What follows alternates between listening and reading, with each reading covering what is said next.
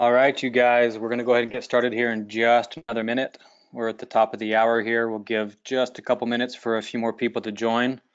Looks like we already have a lot of people on, which is great. We've got a quick poll up right now, so go ahead and answer that. It's looking like about 75% of you have installed an IQ Panel 2, with 25% not yet. So that's great. That helps us with our audience a little bit. So go ahead and take the time to fill out that poll real quick, and we'll get started here in just another minute.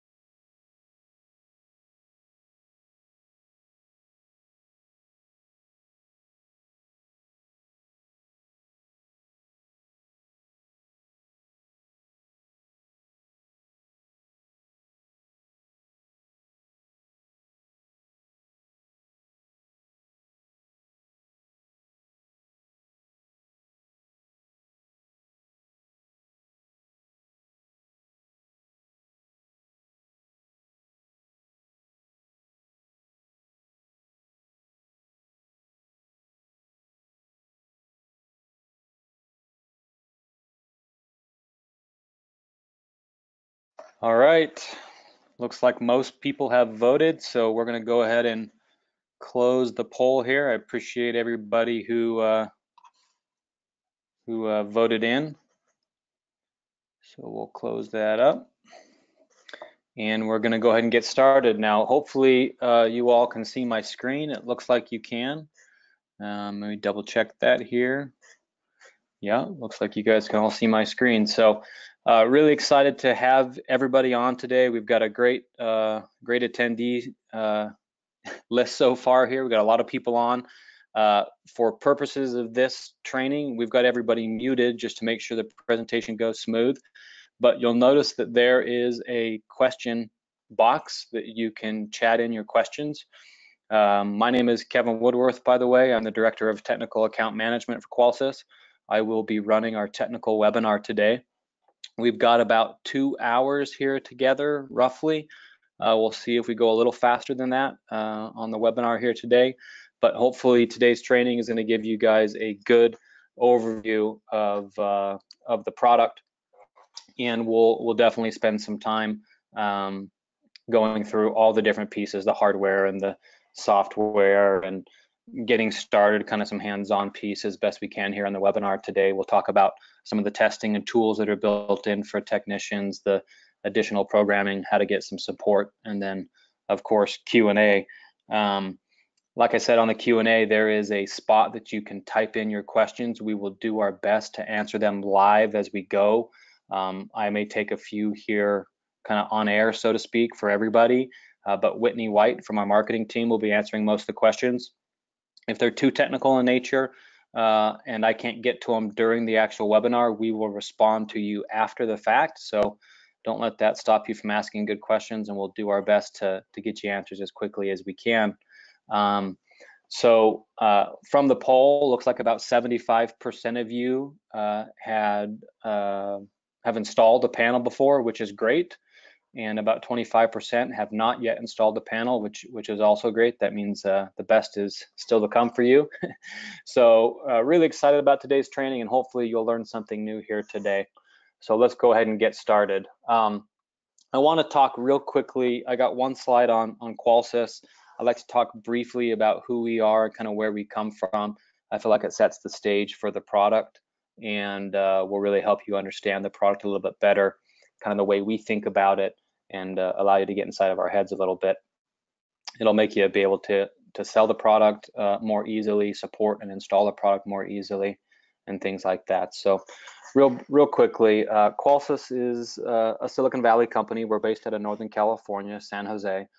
We were founded in 2010 by a couple individuals who are not traditionally from the security space.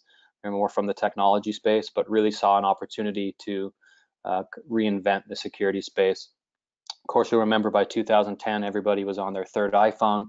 It had been out for about 3 years. We had touchscreens appearing everywhere. iPad was out, but the security systems that were in our homes really hadn't changed that much. Even by 2010 standards, they were for the most part still what we like to refer to as rubber number pads. There wasn't a lot of automation and just not a lot of movement in the space. So that was really kind of the impetus that started Qolsys, was looking around and really seeing an opportunity for change, an opportunity to be a little disruptive and to bring something new to market. We very early on chose to go this route through the professional dealer channel. You are our partners, and we feel passionate about enabling you with the best technology to go out and compete in the modern world, and to provide something that your customers are looking for and would expect, especially now being 2018. Quickly, I want to explain some of our partners. I think, again, this gives you a good insight into the product and explains kind of where we've come from and who we're partnered with. Partnerships are very important in business. We know that we couldn't do it all ourselves, and so we set off from the very early days to partner with some of the best in the business. Our first partner was Foxconn, and many of you may or may not have heard of Foxconn. I often say they're the largest company in the world you've probably never heard of. They have 1.5 million employees. They build all the Apple products, so iPad and iPhones are built in a Foxconn factory. Dell computers and Cisco routers and Xbox Connect and things like that are all built in a Foxconn factory as well. And Foxconn is really known for high quality supply chain and extremely well-built products. And you'll see that in the IQ panel when you pick it up. You'll notice how well it's built, the components that are used, even down to the fine solder points. It really is a very unique system built in a very unique factory. And our second partner was Android. We partnered with Android very early on. And Android, of course, is an operating system, and we choose that as our base layer operating system. So that's the software layer, the operating system that's actually running on the panel is the Android operating system. And we get a lot of leverage from Android. You don't have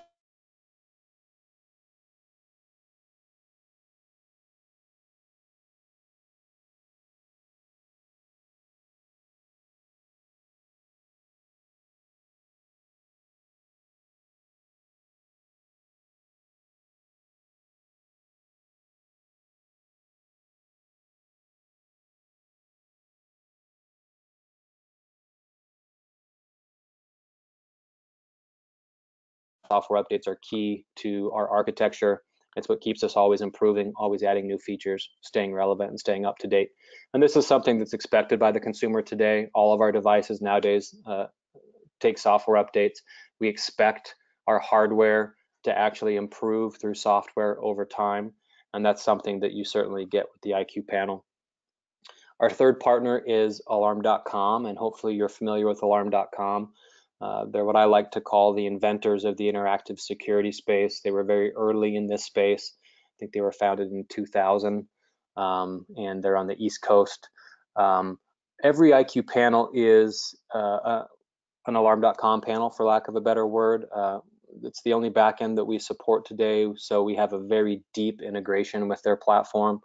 What that means is that virtually anything you can do with the panel, you can also do from Alarm.com. Be it turning down the brightness, adding or deleting a sensor, changing a setting.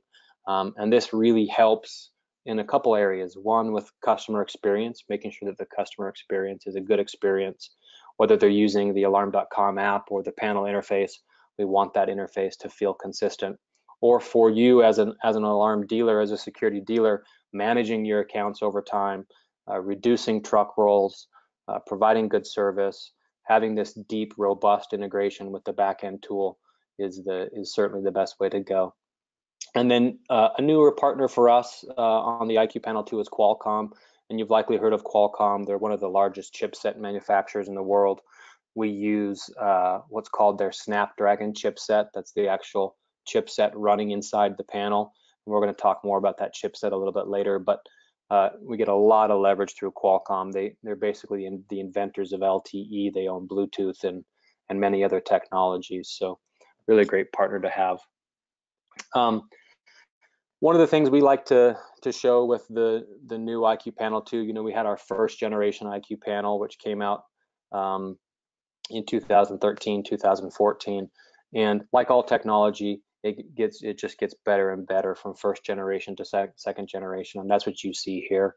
We call it better in every way, and so really nothing was left untouched, whether it's the software layer or all the hardware that's involved. It really is better in every way. We go from a low def resistive screen to a high def capacitive glass screen. We have a better panel camera built on board. It's 5 megapixels, a much better processor. We go to our dual path goes from 3G to LTE, and from 802.11n to 802.11ac, 2.4 and 5 gigahertz. So much better Wi-Fi. We've got a more robust sensor ecosystem with encrypted sensors, PowerG, S-Line, Wi-Fi, and Z-Wave Plus. Better Wi-Fi connectivity, which I mentioned, better Android version, and a much better user interface, which we'll talk about now. So you'll notice that the panel is very thin. It's less than an inch thick. It's the thinnest all-in-one control panel on the market today. Has a high-def 7-inch screen, like I talked about. Looks really good on the wall, and something that your consumer would expect to have on the wall in their home in today's era. The user interface is completely dynamic, so this was something that's completely new for us. We only show the user interface that matters to the customer. So if they don't have locks on their system, we're not going to show a page for locks. If they don't have lights on their system, we're not going to show a page for lights. And what you'll see on other products in the marketplace is that they're kind of static. They have placeholders for everything, and you might have an icon that doesn't work or doesn't function in certain situations. And with this style of user interface, it's all swipe based. It's very modern. It's very sleek. It feels very familiar to their smartphone and their tablets and their computers, but it's also completely dynamic. So they're only seeing things that apply to them. And then it's also designed, like I mentioned before, to be consistent with alarm.com. So we want them to have that familiar look and feel, whether they're using it on their phone or their watch or their iPad or their computer or the front of the panel screen. We want them to have that consistent feel where it feels like one system. Jumping inside the panel, talking a little bit more technical, we use the Qualcomm Snapdragon chipset, which I mentioned. And this is a chipset that's installed in millions of devices worldwide. It's a very powerful chipset. It's got a quad-core processor. It's got a separate graphics card. It has LTE built in, so we can do either Verizon or AT&T. And it just comes that way out of the box. So you would either buy it with a Verizon SIM card pre-installed or an AT&T SIM card pre-installed. It comes with Wi-Fi on board, so that's built into every single panel. And again, that's 802.11ac, 2.4 and 5 gigahertz. So we can connect to both networks depending on what the network is like in the home. We get BLE 4.0, so Bluetooth Low Energy 4.0 inside every panel. And we use that for some pretty unique features, which we'll talk about here in a little bit. We've got a private access point or a private network built into every single panel, so the panel can actually broadcast its own hotspot in the home to connect security devices to it, things like keypads and cameras and things like that. And of course, we're running Android 5, and we can move forward as needed. We purposely stay back a little bit on Android 5, but we can go to 6, 7, and now 8 if needs be, and really take advantage of those newer things that are launched in Android. So this is the base layer. This is what's built into every single IQ panel, and it's all here on the motherboard. Every IQ panel 2 gets this architecture. On top of the motherboard on the Snapdragon chipset, we build in what we call daughter cards, and we have 4 different daughter card slots. Now, this is something new for us. So if you've been installing IQ Panel 2 to date, or if you saw us at ISC West, you noticed over the last couple months we've been talking a lot about PowerG. And for those of you that don't know what PowerG is a technology developed by a company out of Israel called Visonic. Visonic was bought by DSC, and DSC is partnered with Qolsys. So we're able to leverage through that relationship the PowerG technology, something we're very excited about. And PowerG is a wireless sensor protocol. It's fully encrypted, military grade. It's 128-bit AES encryption. The sensors are two-way wireless. So historically in the security space, most sensors were not bidirectional. They could only talk to the panel. The panel couldn't talk back to the sensors. But with PowerG, we're actually able to communicate in both directions. So the sensor can talk to the panel can talk back to the sensor. That allows us to do remote configurations. So we can remotely adjust the sensitivity of a motion detector, for example. It allows us to have things like interconnected wireless smoke detectors, where if one smoke detector goes off, it tells the panel that it's in alarm. The panel can then reach back out to all the other smoke detectors in the house and sound all the detectors at the same time. So wireless interconnect, and lots of other really powerful things we can do with two-way wireless. It's 50 channel frequency hopping. So what does that mean? Well, PowerG is in roughly the 900 megahertz spectrum, but inside that spectrum, we have 50 different channels, 25 up, 25 down, that we can actually hop between. And that significantly reduces, virtually eliminates interference on the spectrum. So even when range isn't an issue, sometimes on wireless protocols, interference is. And with PowerG, interference basically goes away. We don't have to worry about that. It can just hop to the best channel, and if it and that's dynamic. So if interference then picks up on that channel at a later date and time, it can hop to a new clean channel. And then one of the really cool things about PowerG is you get about 4 times the range of your traditional security sensor. So really long range, which is great for small, medium business, outbuildings, detached garages, large homes, things like that. So we are very, very excited about the PowerG technology. And on our new panel, we're kind of rebranding it from IQ Panel 2. You'll start to see a bunch of branding, in fact, come out this week, called IQ Panel 2 Plus. And the plus stands for Plus PowerG. Plus, we have a lot of other software features we're going to talk about that are included as part of that.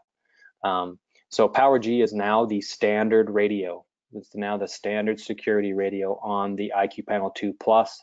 It'll come pre-installed, ready to go out of the box. There's nothing you have to do. It'll just support that from the get-go, which is really exciting. So that's on our brand new SKU here coming out over the next couple weeks. If you have a legacy Qolsys SKU, an older IQ Panel 2, it's not going to have this daughter card installed, but you can get this pre-installed on the new SKU. So for any of your newer installs going forward. Now, we have something that we call dual SRF. And again, this new IQ Panel 2 SKU, you'll see us market dual SRF. Well, what does that mean? That simply means 2 RF technologies, 2 RF security technologies. So the first was PowerG, which I mentioned over here. The second is what we call traditional security RF or legacy security RF. And this is going to be the one of the 3 legacy technologies that have been around for a long time, for 20 to 30 years. So our standard SKU will be PowerG with 319.5 megahertz. And this again is the protocol, the security protocol that we've been using for quite a long time at Qolsys. It includes our legacy Qolsys sensors, our Qolsys S-line sensors, which is our encrypted version of 319.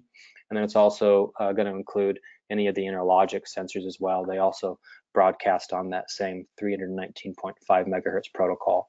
So you can buy an IQ Panel 2 with PowerG pre-installed and the 319 daughter card pre-installed, or you could get one with 345 megahertz installed.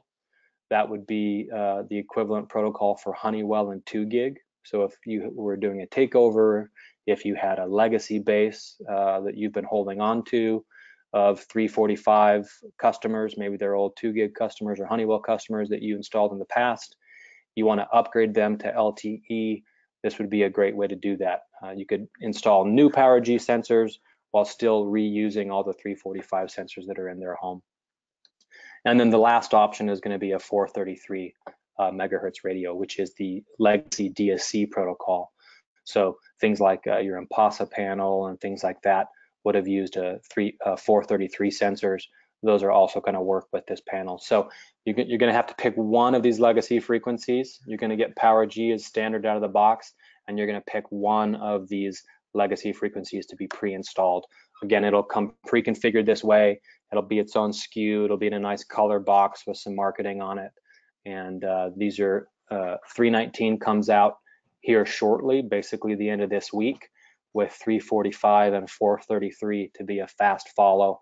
Closer to the end of the month, early into September is when you'll start to see those become available. So again, dual SRF, Power G, security RF, very unique, very powerful in our space to be able to take over all the legacy stuff that's out there, still support that. We don't want to have to necessarily scrap that and throw all that away. There's millions and millions of panels that have been installed on these legacy frequencies and probably tens of millions of devices. But to be able to have Power G as a standard, as a go forward, super robust is something we're very excited about. Now, the third daughter card that you're going to get on every single IQ Panel 2, and again, this comes pre-installed, is the Z-Wave Plus daughter card. And the Z-Wave Plus daughter card supports up to 119 Z-Wave devices. It's the new Z-Wave 500 series, if you're familiar with that. So it's about double the range of the old 300 series devices. It's much faster. If you've ever played with the older Z-Wave protocol and then played with a new panel with the new Z-Wave protocol, the difference is night and day. The learning process, the pairing process, the speed at which things turn on and off, the range you'll get out of it is much better. Now, it's still a mesh network protocol, and we're going to talk a little bit later about mesh network protocols and how to properly design a Z-Wave network. So you still want to be conscious of range. Z-Wave inherently is not designed to be super far range. It's designed to be this mesh network that grows the more devices that you install. So you'll still want to keep that in mind. And then lastly, I want to point out that the 119 Z-Wave devices, we break that down into specific categories of support. So we don't support 119 garage door openers, for example. We support 80 lights, 6 door locks, 6 thermostats, 6 garage doors, and what we would say 21 other devices. And another device might be a Z-Wave water valve, a dedicated Z-Wave repeater, a Z-Wave siren, things like that are going to fall into the other category. So this configuration, what you see here on the screen today, is the basic configuration for all of the IQ Panel 2 Pluses that are starting to ship now. And this is kind of what you get out of box. So very, very robust. Now we do have a fourth daughter card slot, which is the image sensor daughter card slot. Some of you guys are aware that this is a product made by alarm.com. It's a motion detector with a PIR, or it's a PIR motion detector with a built-in still camera. It operates on its own frequency, thus you need a separate daughter card. We support up to 5 of these alarm.com image sensors, but you need to be aware that the image sensor daughter card and the Power G daughter card are not compatible in the same panel. So for your older legacy panels that didn't come with a Power G daughter card pre-installed, you could buy an image sensor daughter card and add it if and when you need to. For those panels that come with Power G out of the box ready to go, you're not going to put an image sensor daughter card in those panels. There is a similar product to image sensor that's on the Power G protocol. We call it a PIR cam, PIR camera. So the PIR cam is similar to the image sensor and can fulfill some of that need if you want that on Power G, and then you still get all the benefits of Power G. So this is the basic hardware architecture. You've got the main board with the 3 radios, cellular, LTE, and Bluetooth. You got the 4 daughter cards on top, really the 3 daughter cards in most cases. And really, really robust hardware to then go build on top of. Quickly, I mentioned earlier the panel access point. So this is our private Wi-Fi network that's built into every panel. We like to use this to connect secondary keypads to, or we make a secondary keypad that's Wi-Fi based. Now you can connect that tablet over the home network, or you can connect it directly to the panel access point and bypass the home network. Kind of depends on the situation. The panel access point is built here to give you guys flexibility. It's not going to be a one size fits all. Some homes are large, some homes are small. Sometimes your keypad locations are really far apart. Sometimes they're closer together. You're also able to pair doorbell cameras through the panel access point, and video cameras, alarm.com video cameras through the panel access point. Again, where networking comes to play, you're most concerned about range. One of the scenarios we've seen work really well is with the Skybell doorbell camera. If that doorbell is on the front door and this panel happens to be just inside the front door, now that doorbell can talk to the panel access point to get inside the home, away from the stucco, the brick, the stone. Once you're inside the home, the panel can then deliver that to the home router. So this basically acts like a built-in extender of the home network, but it's private. You set it up, you control the password and the SSID, and you control what connects to this. So now if a customer changes a router, things like that, all you have to do is get the main panel talking back to the home router, and anything talking to the main panel is going to come back up and online. So it's a great feature, and in some scenarios, really, really helpful. In other scenarios, you're still going to need to use your networking skills and add other Wi-Fi extenders and things like that inside the home. One of the latest features, this is a brand new feature we just launched. I mentioned earlier that software updates are important to our architecture and to our platform, and this is actually made available via software update. Now the cool thing is that this feature was made available to all existing panels. So you didn't have to go out and buy a new panel and buy new hardware to get this feature. It's just a software update. We call this Live Answer. So Live Answer is answering the doorbell directly on the panel screen. And we support both the Skybell HD and the Skybell Slim. You can set it up as a notification so that when the Skybell is rang, you actually get a notification on the panel. You get a doorbell chime directly on the panel. And from the panel interface, you can actually answer the Skybell. So I'm not so sure if this video clip is going to play that well over the webinar here, but this is actually from my house off my Skybell. And this kid looks like a punk at first, coming up in his black hoodie. Turns out this is actually my son's 10-year-old friend who came over to play Xbox for the day. But here we got to see that directly on the panel screen. And you can see that from the panel screen, I've got several options. I can talk back and forth over the microphone. I can hear him. I can talk back and forth to him. I can disarm the actual security system right from this icon here. I could unlock any of my doors. So I've got 4 different Z-Wave locks in my house, but I could choose to unlock the front door and let him in. And then I can hang up the call. So we are very excited about this Live Answer on the panel. This is, like I said, a brand new feature. It was just launched about a month ago, middle of July, as part of our 2.2 software update. And now we even have a newer update, 2.2.1.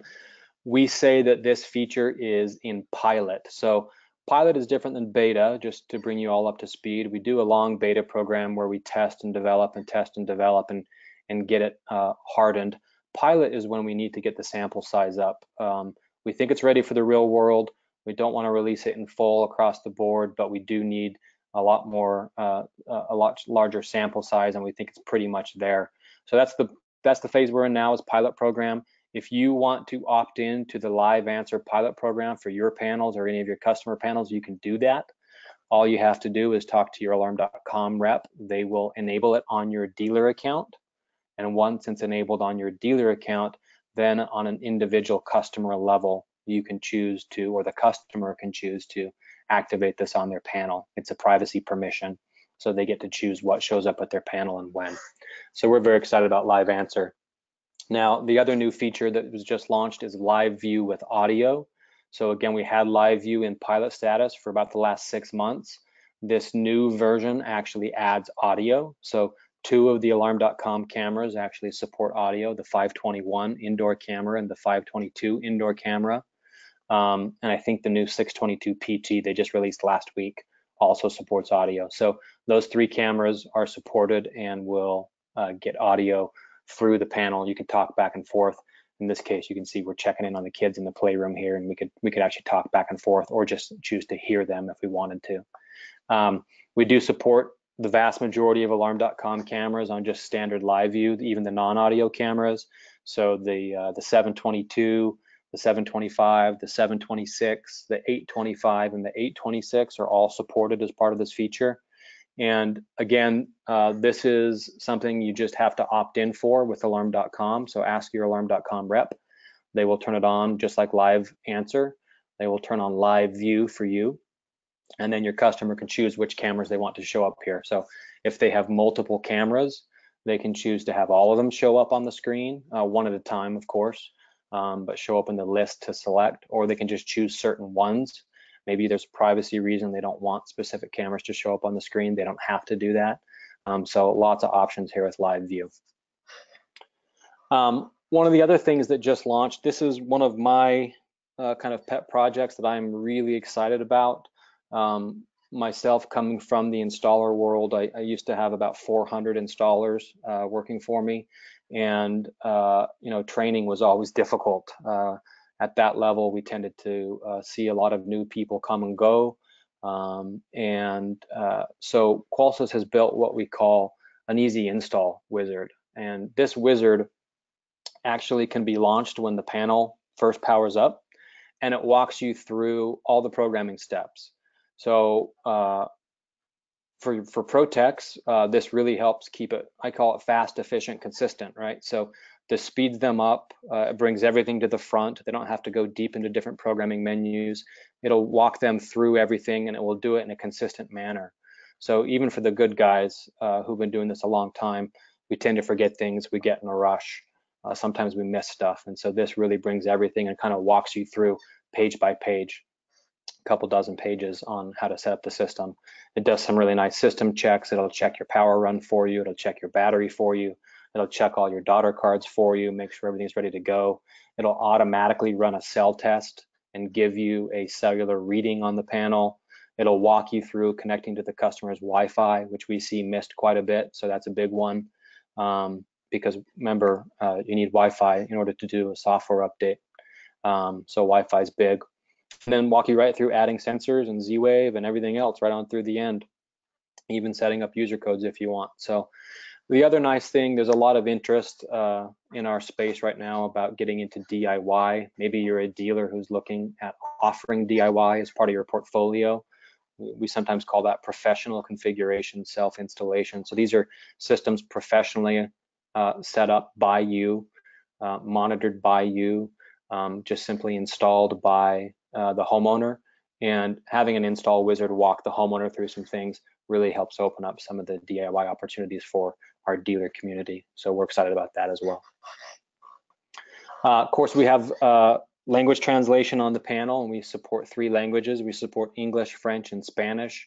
We have what we call a bilingual language toggle. It's a simple button. You get to choose between 2 languages. So if you're in Canada and English, French are kind of the thing up there, you can simply toggle between English and French very easily.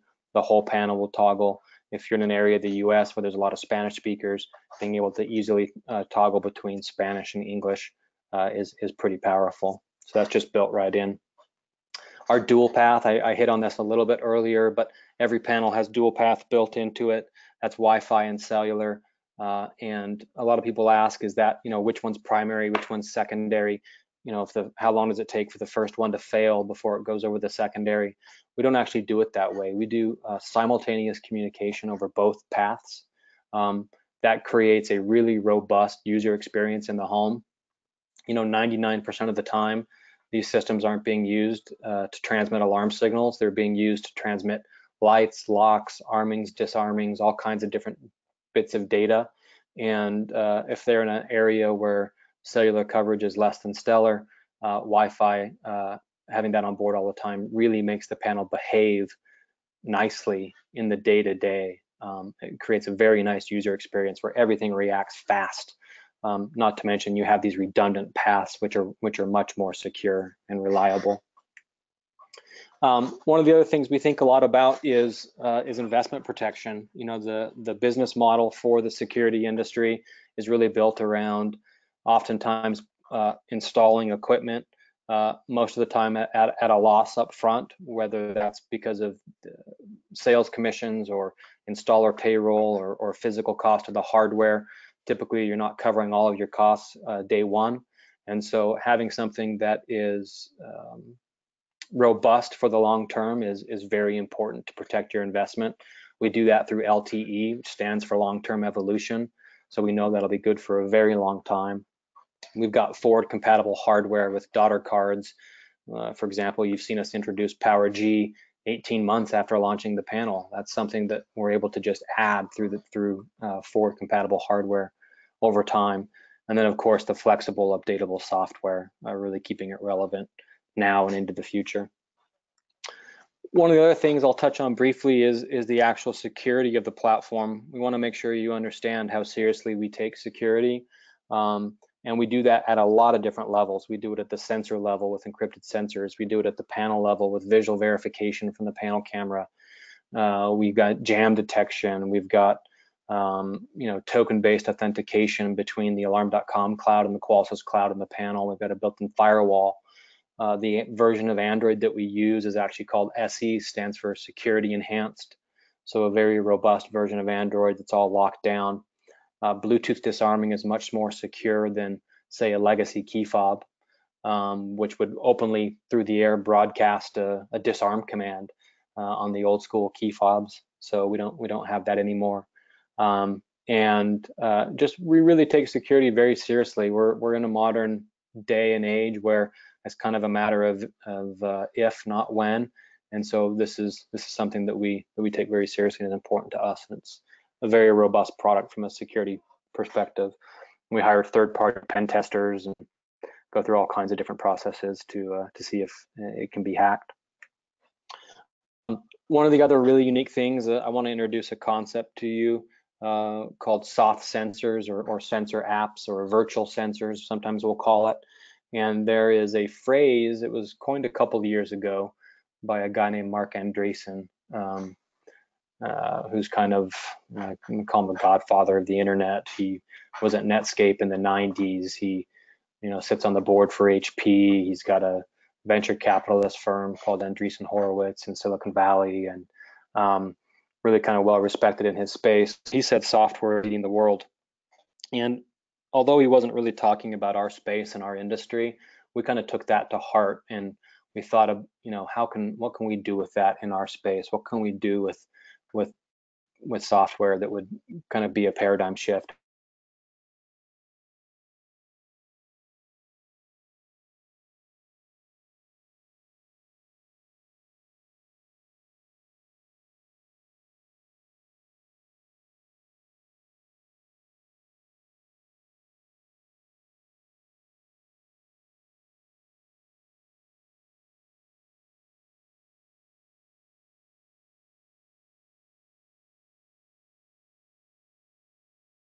And that's what we did. So we have every panel includes a glass break detector built into the software.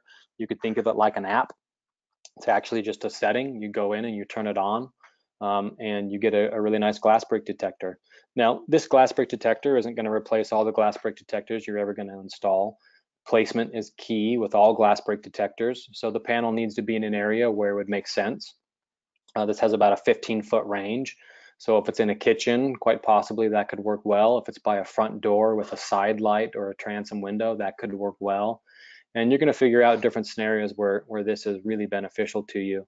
But being able to have a glass break on board essentially for free as part of every single system, we think is pretty unique and robust. And it may even lead to helping you to upgrade and sell more glass break detectors in other parts of the house. Hey, I've got this glass break detector here is part of the control panel, and that's protecting this set of windows. Let's talk about these other sets of windows on the other side of the house and how we could protect those. So we really see this as a nice segue and a really nice product. A couple things on it. It used to be that we would only enable this glass break in away mode, whereas most glass break detectors were traditionally utilized in stay mode. We've recently changed that, another example of software updates adding new features over time. We got enough data, we felt confident enough to be able to enable this in the home when other people would potentially be there, meaning stay mode. And we now actually support the glass break detector in stay mode and in away mode, and that's a programming setting, so you choose how that gets set up. The other thing we looked at was the actual key fob. And I mentioned kind of the weakness of key fobs a few minutes ago, the fact that historically key fobs have just transmitted a disarm command over the air. And if I had a little SDR, software defined radio, you can build for about 20 bucks. I could capture that code through the air. I could replay it at a later date and time, and I could genuinely disarm just about any security product in the market today. And so we looked at that. We didn't like that. So one, our key fob is now encrypted, so you can't do that. And two, we went off and built what we call Bluetooth disarming. You know, we had Bluetooth on the panel as part of the Snapdragon chipset, and we thought, well, everybody has a fob in their pocket. It's called their smartphone. Let's see if we can utilize that smartphone outside of the app experience and do kind of a proximity tag, near field RF detection, where we can actually sense that their smartphone's in range and simply disarm the system based on Bluetooth. So we support up to 5 smartphones, and it's from armed away. So they would arm away, they would leave. When they come back, the panel senses their phone, automatically disarms. That's an encrypted connection via Bluetooth. It's not broadcast in plain language over the air. This has been one of our most exciting features. People have really adopted this well.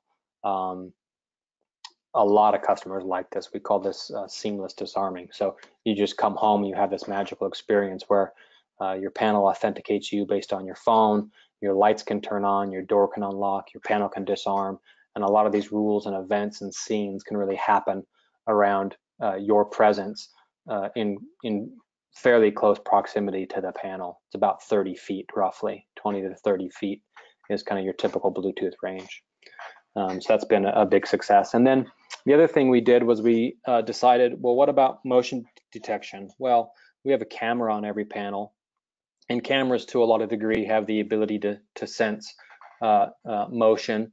Now, I want to be very clear here. This is not used, we don't use our panel camera as what you might traditionally think of as a PIR, a passive infrared burglary detection device. That's not what we use it for. We use it for what we call presence detection. So this is not going to set off an alarm. It's not going to dispatch the police because it's not a PIR. It doesn't have the reliability that a PIR has because it's based on pixelation change. But it does become a data point in the home. And as we see more and more data points in the home, we can do more and more things with that data. Maybe we use that for alarm.com wellness. Maybe we know if your elderly mother is up and about and moving inside the house. Maybe we use it to drive a rule, turn on a light, or perform some other type of function via Z-Wave. So this just becomes a data point in the home. And again, all 3 of these things are optional. They're all inside settings. They can be turned on or off based on need at the individual home, but we're really excited about that as well. Here's a quick example of the built-in glass break detector on the panel. Here's the Bluetooth touchless disarming. You'll sometimes hear us say, leave your phone in your pocket or in your purse in the example of the infographic here. And again, it can just seamlessly sense whose phone is there and how it got disarmed. And that's all recorded in the history. This is a video I'm going to skip because it won't play very well, but that was an example of Bluetooth disarming. And then one of the other things we like with Bluetooth disarming is we kind of couple this with geofencing. So if you're familiar with geofencing, geofencing is a feature from alarm.com that allows you to do all kinds of actions based on the location of your phone. Now, geofencing by its nature isn't as precise as Bluetooth disarming. So we like to use geofences when you leave the house. So if you get a half a mile or a mile away, maybe it tells you, maybe it turns down the thermostat or sends you a reminder to arm your system or does some type of action on geofence.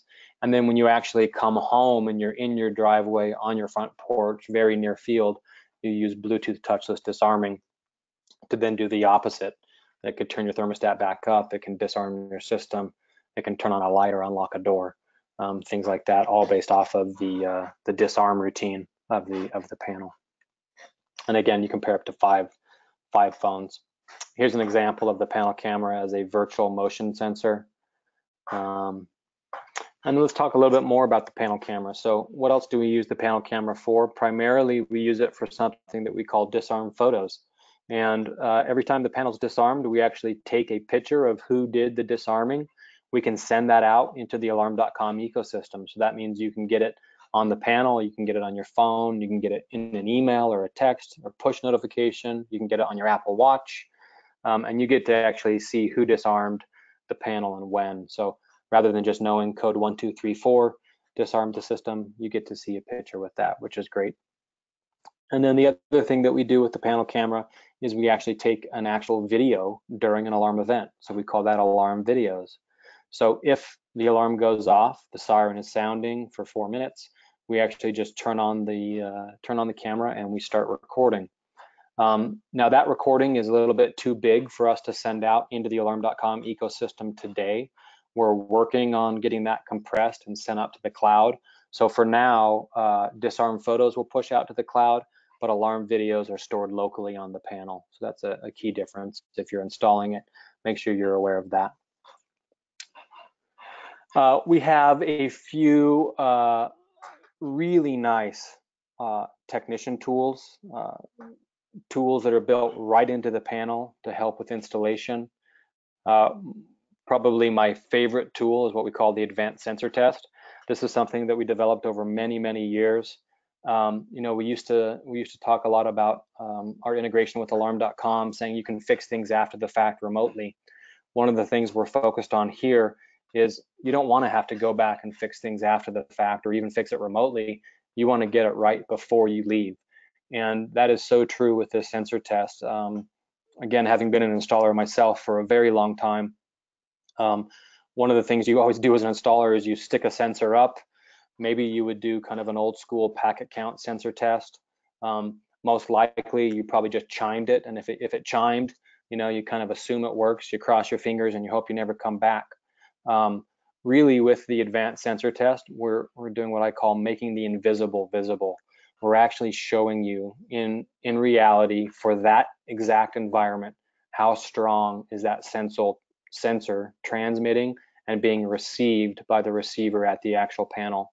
And we're going to talk a little bit more about this as we get into the technical aspect of it. But again, this test dynamically adjusts for every single home based on the noise, the environment in the home, things like that. And being able to actually plot this on a graph and see how strong the sensor is. Should you leave it? Should you move it? Should you add a repeater? Things like that are all able to come into consideration with this tool. Another tool, we've had this for some time, is our Z-Wave diagnostic tool. Again, making the invisible visible. Z-Wave for a long time has been kind of mysterious and difficult. Techs knew that it was short range. Techs knew that it was a mesh network. And so when something didn't work, they basically went to their truck and they started grabbing inventory, right? And they would get lamp modules or Z-Wave repeaters and just kind of start plugging them in all over the place, hoping to build a mesh network that was robust enough and reliable enough to perform over the long term. That means a lot of equipment usage. That means a lot of extra costs sometimes. And that means oftentimes, historically, a lot of service calls trying to get it right. And so we have 4 very unique Z-Wave tools that we've built in. We'll talk about that in the Z-Wave section, that allow a technician to physically design a Z-Wave network and not just guess at a Z-Wave network, but they can physically design it, see how it's performing, and set it up and kind of adjust it on the fly the first time. We have a bunch of other system health diagnostics on the panel, things like your cellular and your Wi-Fi and your different daughter cards, and test for the panel glass break and things like that. And then we have a whole line of PowerG devices, and this is a slide here of the new IQ Panel 2 Plus that I mentioned earlier in the presentation. So here you see these would be our SKUs for the PowerG 319, which is Qolsys and Interlogix. We offer that in Verizon, AT&T, and TELUS for Canada. PowerG 345, which would be again Verizon, AT&T, or TELUS, and then PowerG with 433 or the DSC protocol. So 3 different panels with 3 different carriers, lots of options, lots of flexibility to meet your installation needs. Our secondary Wi-Fi keypad works with all 3 of these SKUs or all 9 of these SKUs. We support virtually all the Power G devices. For those Power G devices that we don't support yet today, we're working on adding more and more over time. So we've got a list of those on our website. And we're just really excited about this architecture and this platform here. It's going to be really great. We still have our legacy SKU with our S-Line 319 devices as well, and our secondary keypad. Lots of different devices, several different styles of door windows, and different transmitters that are out there. So a full line of devices that you'll need for your installations. That kind of wraps up what I would call the overview section. So hopefully you guys are feeling like you have a good overview of the product. That was kind of like drinking from a fire hose. We're moving pretty fast here, but I want to make sure we have time to get into the actual technical aspect here. So you kind of understand the features. Hopefully you understand the benefits, some of the technical stuff that's built inside. There's a lot there. There's something for everybody. What we're going to do here for the next little while, we've been going for, let's see here, about just under an hour, about 50 minutes we've been talking here, which is about right.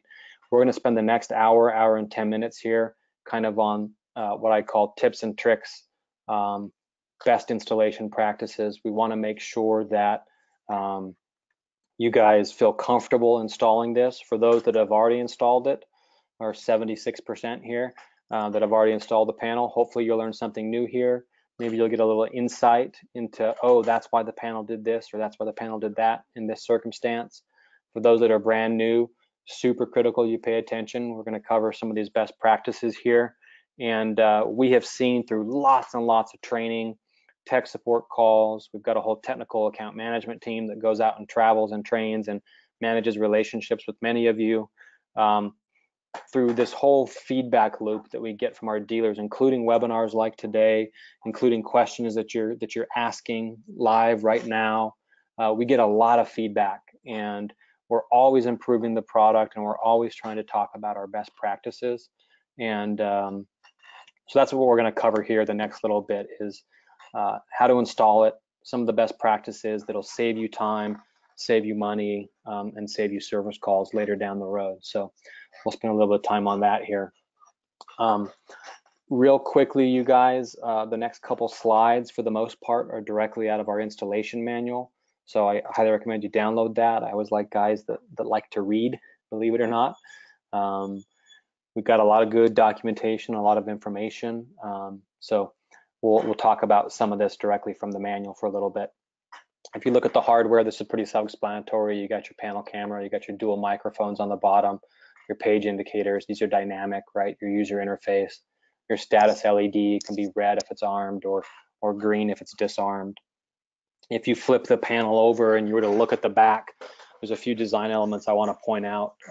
The first is the mounting. So these two holes were meant to mount here to a single gang box or directly to sheetrock. But if you have a mud ring, maybe it's a builder program, maybe it's a pre-wired home, you can mount it right to a single gang box. This fits a double gang box, and this fits a triple gang box. So, or you can do center justification, left or right justification on a single gang box. So lots of flexible mounting options. Here you see the microphones. There's an actual optional locking screw on the bottom, so you can lock it so that it's much more difficult to take off the wall. Really great for light commercial applications, or applications where they got lots of little kids, things like that. You got your micro SD card slot on the side. I'll go back here. Your siren's built in. You have two different speakers, so lots of options for sound on here. The speakers are used for voice and chimes. The siren is used for the burglar siren. If I was to remove the back cover, this is actually what you're going to see.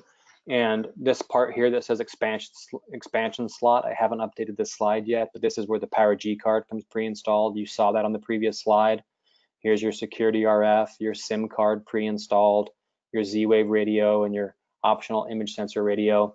You've got two cellular antennas built in, one up here and one on the side. This is your diversity antenna. We get really good cell signal, typically, you know, 1 bar higher, sometimes 2 bars higher than most cell phones. So really great cell signal. This image sensor antenna is also used as your Power G antenna. That's the reason that you can't run both cards simultaneously. We only have one 900 megahertz antenna right now. And this gets really good. That helps with that really long power G range, that 4x range built there. Your lithium-ion battery and your terminal block. Now, at the bottom, again, I mentioned this is a screenshot directly from the install manual. At the bottom, there's a big red note that says, warning, don't ever disconnect the battery. And usually in our in-person classes, we'll talk a little bit about this. Keep in mind, this is a computer, right? This is running an operating system. So it's sometimes writing things to the memory or doing all kinds of different processes. And some of the things we see with techs is, and no fault of their own, kind of the number one troubleshooting routine. If I've got something funky going on with the panel, if I've got some problem that I don't quite understand, my first instinct is going to be to power cycle it, right? And we do that. We do that with computers, we do it with game stations, we do it with phones, we certainly do it with alarm panels. And historically with alarm panels, if I was going to power cycle something, I would get out my screwdriver and I would unplug the battery and I would unplug the transformer. I would power the whole thing down and I would power it back up.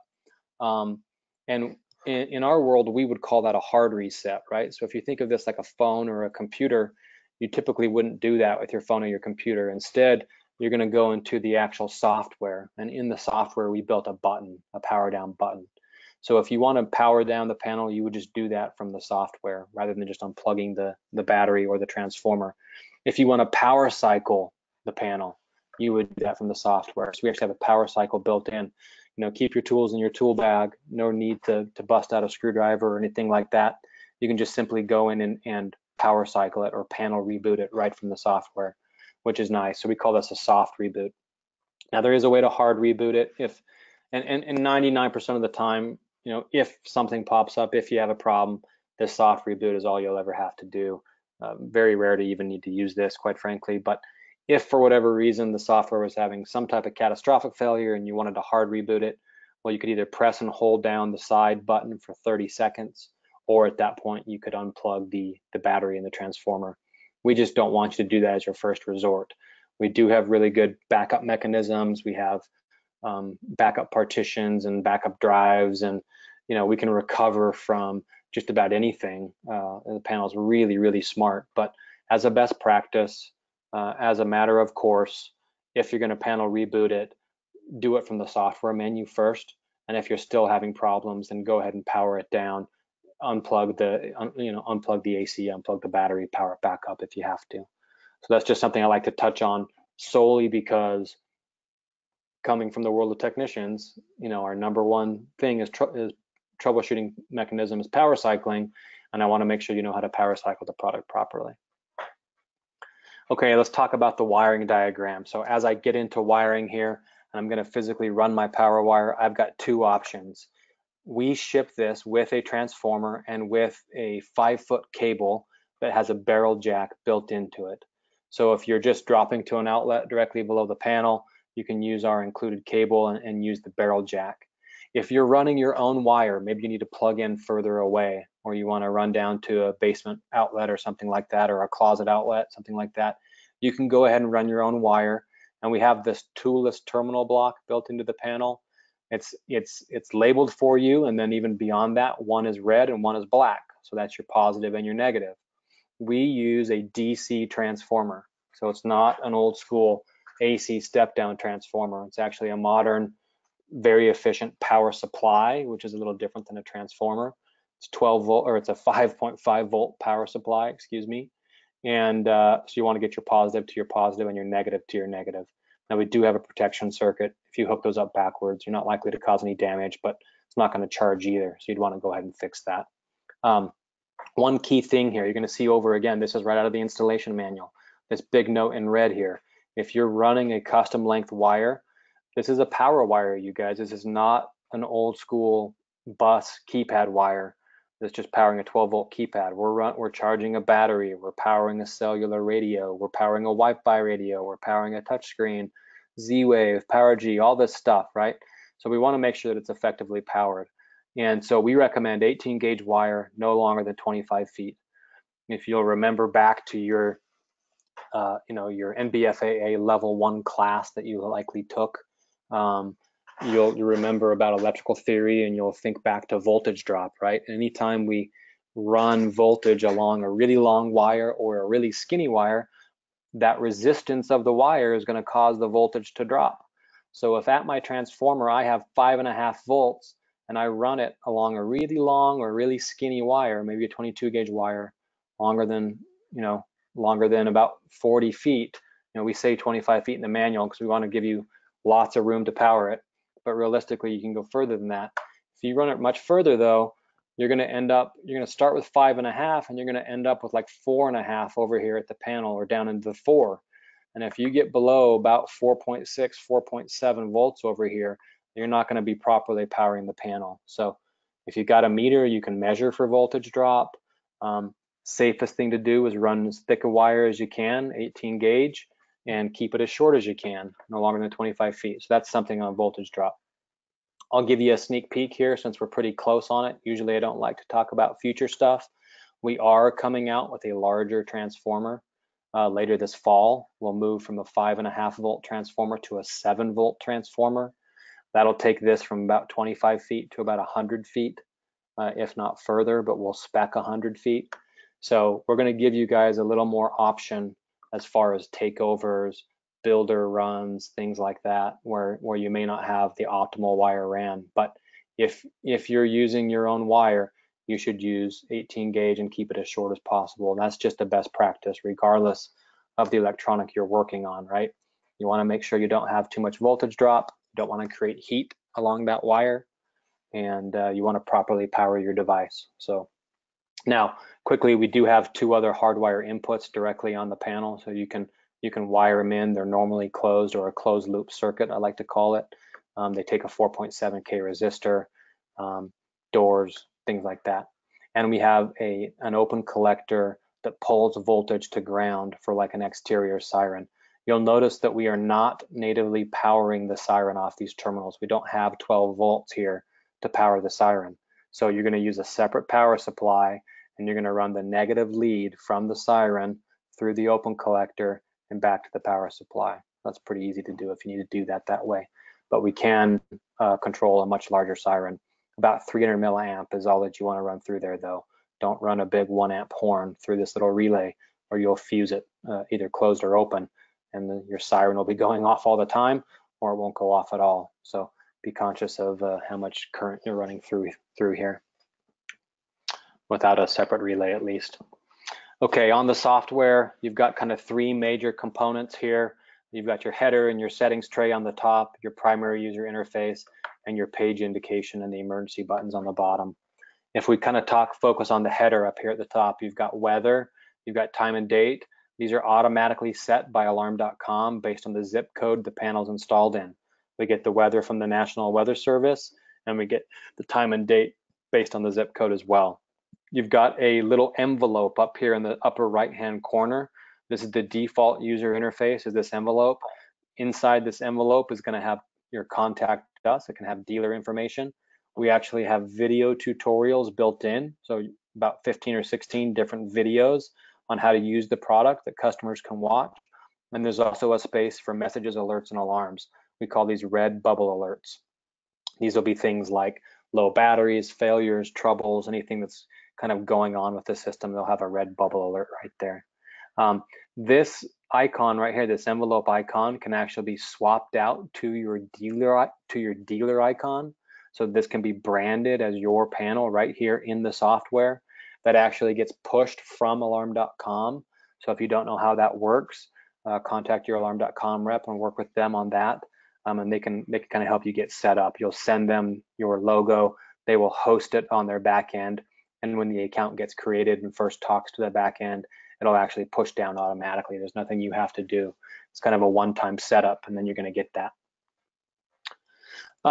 If you were to swipe down from the top, you'll see this little bar. There's a swipe down. We call this the settings tray, and this is one of the unique features of the UI, the user interface, that we really like. And a couple tips and tricks that installers usually don't know about is these top icons up here, the battery, the Wi-Fi, the Bluetooth, the cellular. These are all touchable. So you can actually touch each icon and you'll get a status readout with some more information.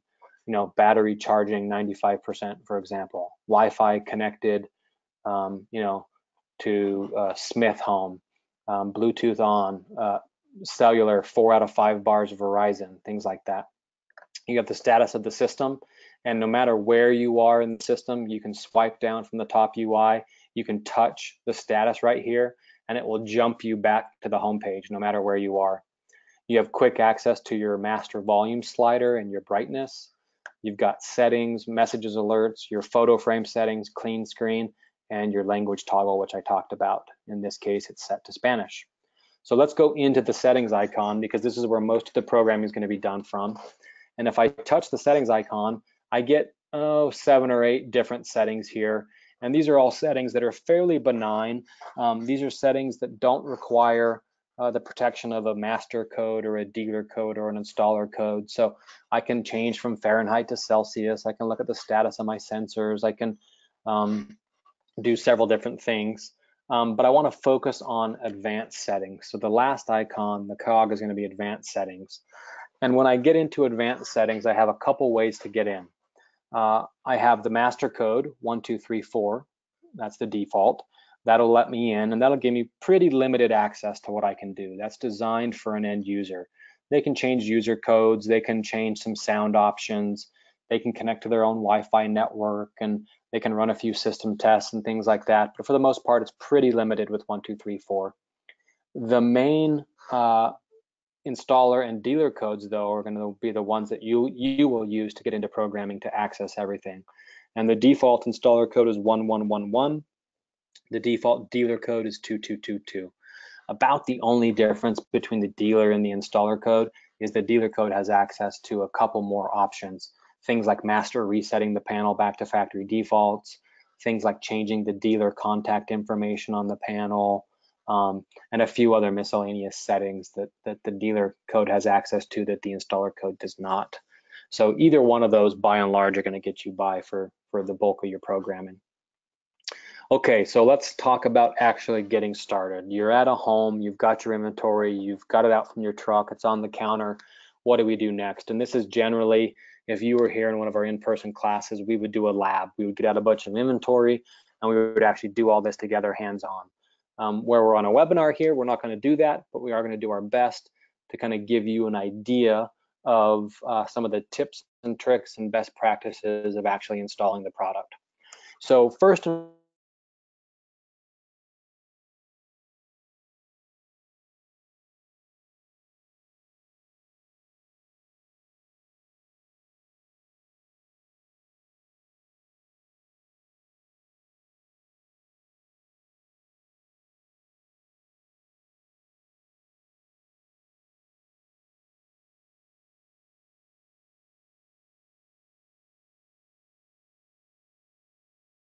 that said, this quick guide was built for a very specific reason and in a very specific order.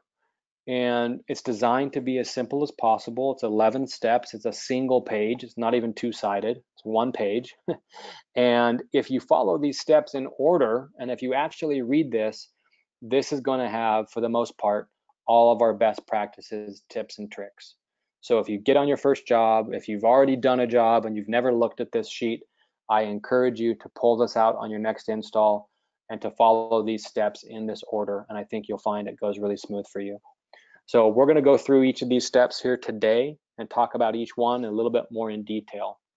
So the first step is obviously get it on the wall. And I don't have to teach you guys how to screw a panel to a wall or how to fish a power wire, but there are a few things I want to teach you about getting the panel on the wall and getting it closed. First, you're going to open it up and you're going to screw it to the wall. Again, we've got those 6 different mounting locations. You're going to use up to 5 of these mounting locations, but you're going to leave this lower right-hand screw hole open, okay? And that's because we have this little white, we call it an RF pigtail antenna. It's about 6 or 7 inches long. That is actually designed to go inside the wall through that screw hole. So you'll screw this to the wall, you'll drill a little 1/4 inch or 1/8 inch hole in the wall. I see a lot of guys take their little precision screwdriver and just punch a hole in the wall. That's fine too. And you're going to actually route this antenna down inside the wall. Now, this is of the entire presentation today. you know, we're going to be talking here for 2 hours. If you remember nothing from my 2-hour presentation except this is the one thing you have to remember. You must, absolutely must, get this antenna routed down inside the wall as cleanly as possible. This directly affects the signal strength of your legacy RF, right? So this isn't going to matter for Power G, but this will matter for your 319, your 345, or your 433. The panel is so thin and there's so much going on, and there's this big screen and there's all this shielding, that in order to get really good RF range, we need to get this away from the panel down inside the wall. And so the very first thing that I ask when someone calls me and says, hey, I had a sensor go into RF failure, the very first thing I say is, what'd you do with the RF pigtail antenna? And typically their response is, you know, what antenna? I didn't see an antenna. And they've either cut this off, they've jammed it up inside the panel, they thought it was the cell antenna, they didn't know what it was, and that's because they didn't read the quick guide. So make sure you get this down inside the wall as best as possible. And if you're on an insulated wall, I even see technicians grab like a drinking straw and slide a drinking straw in there so that the antenna can slip down inside the insulation real well. So it's not too difficult as long as you know about it. Make a nice hole, get it in the wall, you'll be just fine. We do have this hanging strap to hold the panel here for you. Your power wire. If you're connecting to the barrel jack, we've got a nice little strain relief that goes around here and comes out the actual strain relief. That's typically more used in a table mount installation. You shouldn't have to worry about it too much when you're on a wall. And then getting the panel closed can be a little bit of a challenge, is what we see. So this is my best practice number 2. Best practice number 1 is get your antenna routed. Best practice number 2 is get it closed properly. And this, again, in our in-person class, we'll usually teach you some tips and tricks on how to close this. But you want to get it swung down. You want to get your power wire stuffed in the wall. You want to get your antenna stuffed in the wall here, swung down nice and tight. And then what I like to do is I actually like to pinch along these top 4 tabs. And if you actually pinch in kind of the direction this arrow is showing, downward at a 45-degree angle, you'll actually hear these 4 tabs snap into place. They actually make a physical clicking sound of these snap tabs. So if you've mounted our panel before and you've struggled, try and get it as flat as possible. Make sure your back plate's not tweaked, and then go ahead and just snap these 4 tabs with your fingers. But it's a 45-degree downward motion. It's not a straight on motion the way that these go in, and you should be able to snap at each individual tab. If you can do those 2 things, if you can get the antenna routed, if you can get it snapped on the back plate correctly, the rest of your install is going to go really, really smooth. Those are the 2 most important things of the entire install process. So make sure you practice those. Now, if you're going to do a table mount instead of a wall mount, that's pretty easy. You have this little back door that you'll use. It comes with that. If you're wall mounting, you'll throw the back door away, and then the table stand just clicks into the wall mount holes. You want to make sure it physically snaps into place. Sometimes I see techs just kind of rest this in those holes, but if you push up a little bit, you'll notice it actually snaps once in each hole. So that's another little tip there for you. Now, I normally would watch a video there. I've got a bunch of videos built into this training, but they really don't play well over the webinar. They end up real choppy and not good audio on your side, so I'm not going to subject you to that. But I will tell you that on our dealer site and on our YouTube page, youtube.com/Qolsys, we have a lot of videos, including all the videos I have here in my training today. So I encourage you to go watch that. Now, if you're going to do an image sensor daughter card, now would be the time to do that. You would just simply install the daughter card, connect the antenna, and power up your panel, and the panel would automatically sense that daughter card. Now, again, keep in mind, this daughter card is not usable if you're using a Power G panel, so just keep that in mind. All right, so we'll skip past that video as well. So your panel's on the wall, you've got your antenna routed, you've got it snapped on the wall correctly, and your wires ran. Of course, now we're going to go ahead and connect up the power supply, positive to positive, negative to negative. You want to make sure and only use the power supply that we provide for you. And then you're going to go ahead and press and hold the button on the right-hand side for 3 seconds to power it up. And that'll boot it up. If you haven't yet created an alarm.com account, you would want to do that now before you proceed. Of course, you can do that anytime before this step, but the key is to do it now or before now. And the reason is the next couple steps are going to need to tap into this alarm.com account here. So you want to make sure and have that account created before you move forward any further. Step number 5 is get into advanced settings. So swipe down, go to settings, advanced settings, enter your installer code 1111, and then you want to run a cell test. So why do we want to run a cell test right now? First thing we do when we get it powered up is we want to get it connected and talking to the alarm.com backend. We want to get any dealer templates that you've set up being downloaded, your logo downloaded, weather, time, date. We really want to get that communicating with the backend. And in order to run a cell test, like I said, you have to have an alarm.com account pre-created. If you pull a panel out of the box and try to run a cell test, it's going to say 0 out of 5 bars. It's going to look like you don't have any service, and the cell test is going to fail. So make sure that you have that alarm.com account created. And what actually happens is you create the alarm.com account, then you go run a cell test. The alarm.com backend sees that cell test come through, and they physically at that time go out and register the radio, the SIM card with Verizon. They get it all communicating, they get everything set up, and then it'll return a cell signal strength to your panel and start the download and the communication process. So very important that you get that up and running on cellular. Now, almost as important as that is Wi-Fi. Again, remember, Wi-Fi is used for dual path connectivity. It's used for software updates. It's used for Wi-Fi keypads, things like that. So we absolutely want to get you connected to the homeowner's Wi-Fi if they have it. And that's a really easy process to do. You just touch Wi-Fi and choose the network. A keyboard pops up and you type in your network key. So once we're connected to cell test and Wi-Fi, now we're going to go ahead and check for an update. You know, we do 3 to 4 updates a year on average, and you know, from the time that you got inventory from our hub to your distributor, from your distributor to you, from your truck to your homeowner's home, we may have launched new software. We always try and manufacture and ship on the latest and greatest software, but inevitably there is going to be some lag in that process, and you know, at some point we will launch new software and the stuff on your truck is going to be outdated. So you simply want to upgrade it at the time of install. And again, that uses Wi-Fi. So you just check for an update and it's going to automatically pull down the latest and greatest software. Now, I'm not going to cover it in too much detail here, but if you don't have Wi-Fi in the home, we actually also host the latest software on our dealer site, which we'll talk about at the end of the training. And you can download that onto an SD card. So I have a lot of technicians out there who simply carry an SD card in their tool bag. It becomes like their screwdriver, becomes a tool for them. And they can simply slide the SD card into the panel, update the software, takes about 2-3 minutes off an SD card, and then take the SD card out and they're on their way. So that's a great way to do it as well if you don't have Wi-Fi in the home. But Wi-Fi, you know, then you got to make sure you keep your SD cards up to date and you stay current with us. You're not loading old software off an SD card. So it takes a little more work on your end to maintain that SD card. If you go over Wi-Fi, we do the work on our end and we'll automatically send down whatever's the latest and greatest.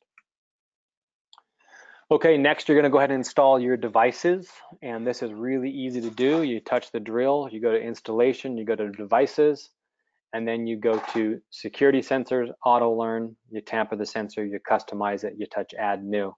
Now, I'm going to walk you through what that looks like on an actual panel here. So here's the pathway, settings, advanced settings, enter your code, installation, devices, security sensors.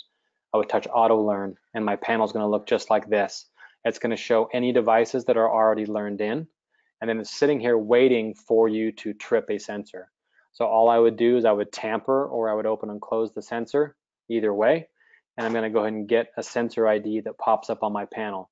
Now this sensor ID should match the sticker on the box. It'll match the sticker on the device itself. So a couple ways you can make sure that the receiver is picking up the device you want it to pick up. I would touch OK to continue, and I'm going to get a drop-down menu that looks pretty similar to this. First and foremost, you have your sensor ID auto-filled. You've got your sensor type, so I can go ahead and select what type of sensor is this. Is this a door window, a motion, a glass break?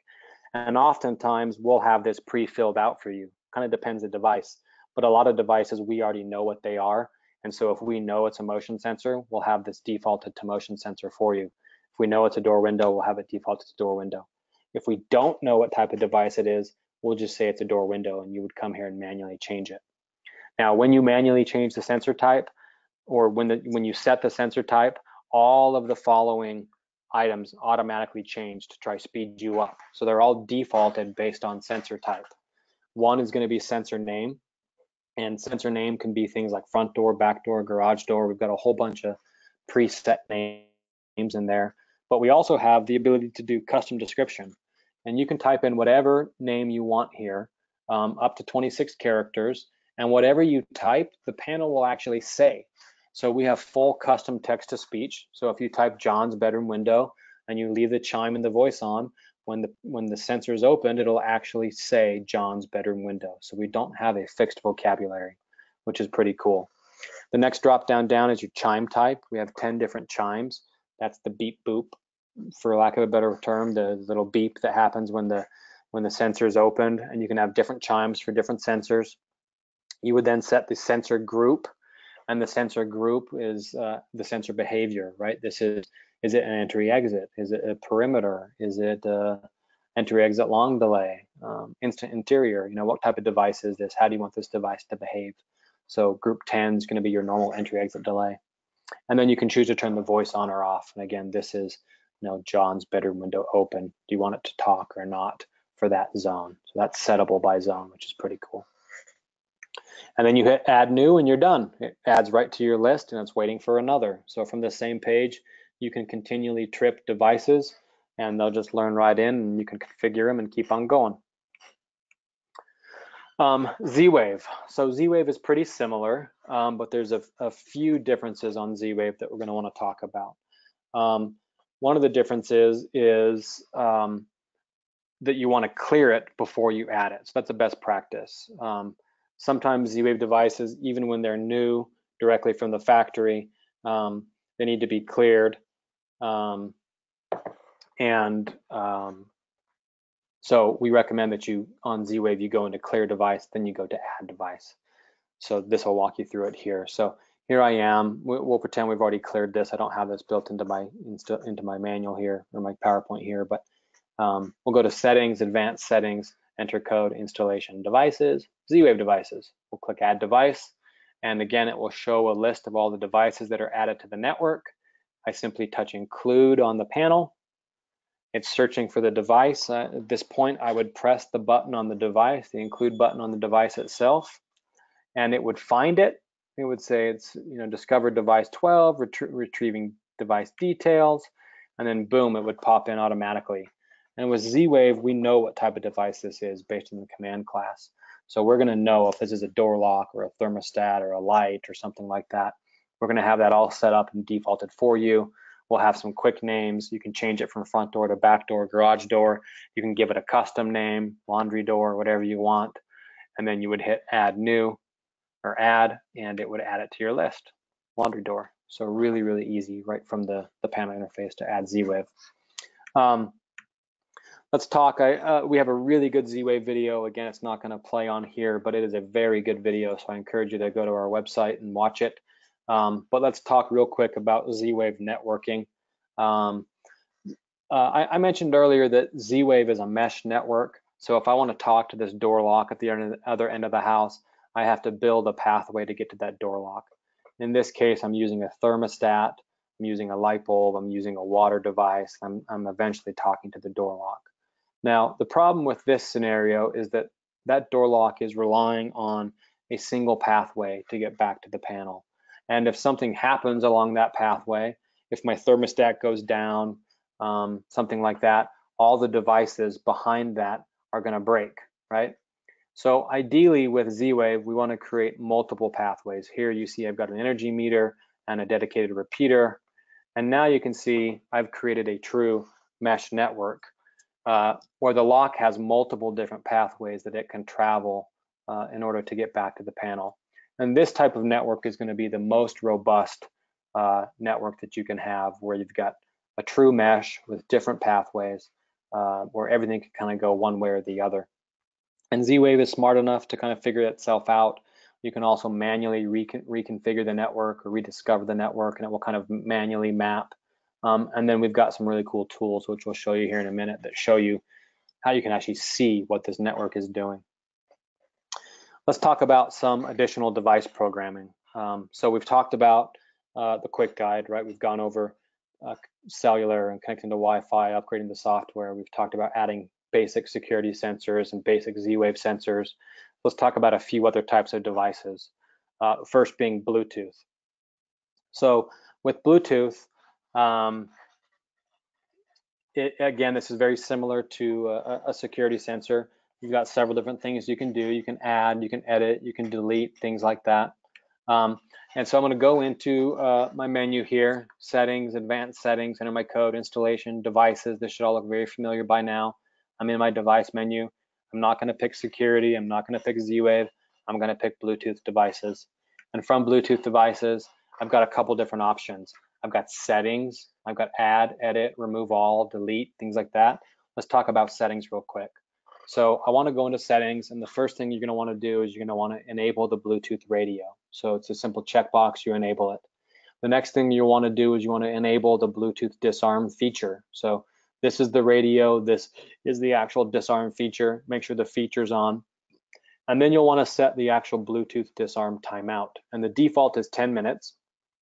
And think of this like an exit delay, but a separate exit delay for Bluetooth. So if we left it the default at 10 minutes, I would arm away. I would have to leave for at least 10 minutes before I could come home and have the panel automatically disarm. Now, like I said, this acts like an extended exit delay.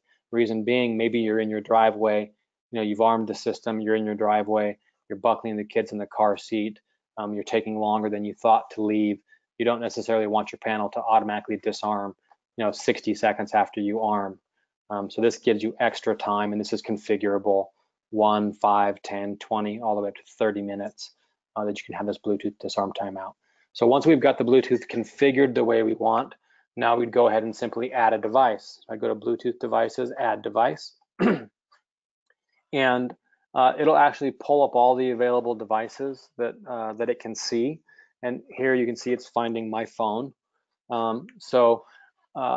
This follows a very standard Bluetooth setup. It should kind of walk you through really easy. You'll get a pairing screen on the panel. You get a pairing screen on your phone. You simply hit pair on the panel, then pair on the phone. It'll say added successfully, and it adds it to your paired devices list. Now, something I want to talk about is that when it's in your paired devices list, it's actually going to show paired on the panel, but on your phone, it's going to say not connected. We do what's called a passive pairing, and that's totally normal. So paired on the panel, on my phone, my iPhone will say not connected to the panel. That's normal. That allows me to connect to other Bluetooth devices, my headset, things like that, and still be able to have the panel control the device or sense the device and disarm based on the device proximity. A couple other things. When I mentioned panel glass break detector, remember I said it's just a setting. You would go in here to installation, installer dealer settings. You can simply enable the panel glass break detector. When I hit that checkbox, it'll automatically jump you over to zone programming. Everything is defaulted for you. You can change it to away or stay and then hit save. You can change the sensitivity level, normal or low, depending on the environment.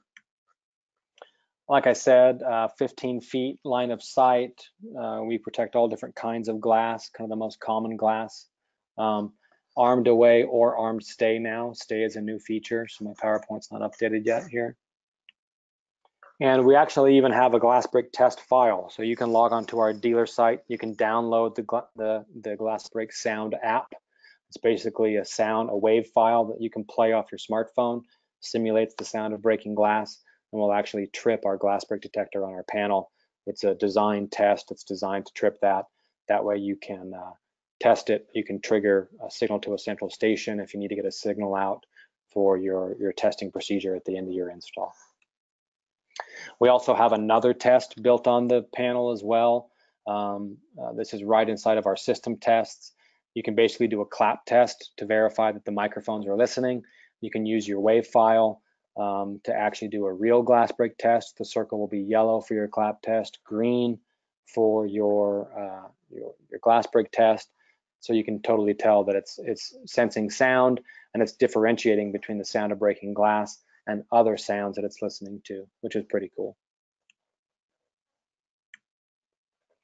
Here's for the panel motion detector. It's right below panel glass break detector. Again, you can enable it.